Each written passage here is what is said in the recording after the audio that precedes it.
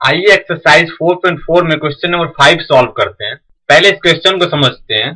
Question में पूछा जा रहा है, क्या यह पॉसिबल है कि किसी रेक्टेंगुलर पार्क का पेरीमीटर 80 मीटर और उसकी एरिया 400 मीटर हो, तो इसकी लेंथ और ब्रेड्थ फाइंड करनी है। आइए इस क्वेश्चन का सॉल्यूशन करते हैं। Let the breadth of rectangular park is x meter. From question, perimeter is equal to 80 meter. We know perimeter of rectangle is 2 into L plus B. हमने rectangular park की breadth को x metre मान लिया। Question में दिया हुआ कि perimeter 80 metre है, तो हम जानते हैं कि रेक्टेंगल का पेरीमीटर का फॉर्मूला होता है 2 into length plus breadth.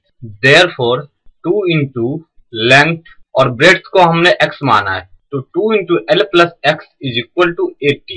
L plus x is equal to 80 upon 2 is equal to 40।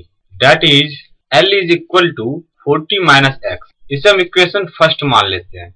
हमने रेक्टेंगुलर पार्क की लेंथ निकाल ली है 40 minus x metre. According to question, area of rectangular park is equal to 400 metre square. हम जानते हैं कि rectangular park का area होता है उसकी length into breadth is equal to 400 metre square. Equation first से लेंथ हमने अभी निकाली है 40 माइनस एक्स इंटू ब्रेड्थ हमने एक्स मीटर मानी थी is equal to 400 metre.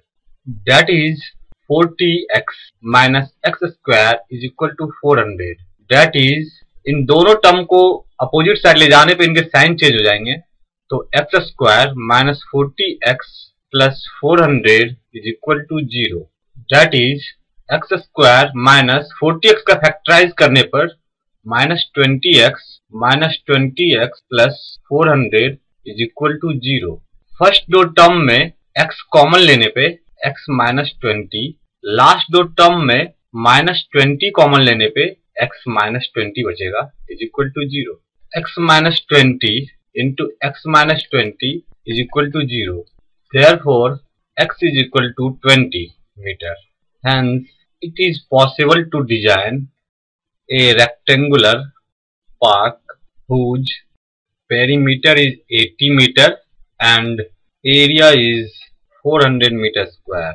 Now, breadth is equal to x is equal to 20 meter, length is equal to 40 minus x is equal to 40 minus 20 is equal to 20 meter.